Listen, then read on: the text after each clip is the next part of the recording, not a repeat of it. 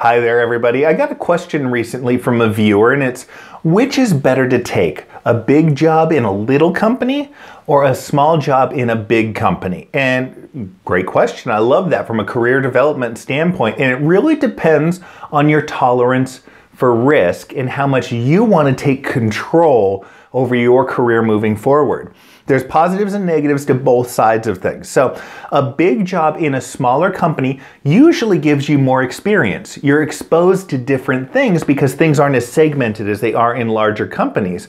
But your advancement rests on the ability of the organization to grow or you to create a job for yourself moving forward or for you to find a job in another small company.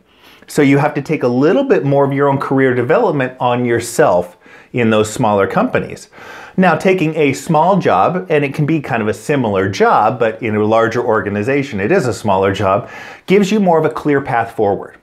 You have the safety of a large organization that is going to have opportunities for you to grow, whether it is within your own department moving up or whether it is in a neighboring department moving up. But what you are constrained in your development, and that path can be slow depending on the growth of the organization and just the mindset of the organization moving forward. Truthfully, to get right down to it, I recommend bouncing between the two.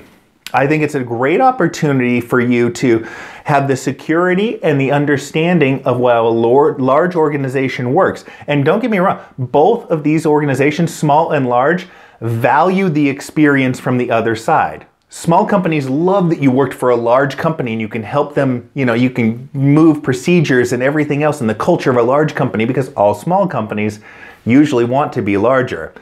And the large companies love the broad-based experience that you had in a smaller company. So a lot of times what can happen is you can move up the ladder by bouncing between the ladders. And you can actually do that faster than if you just move up one particular type of ladder.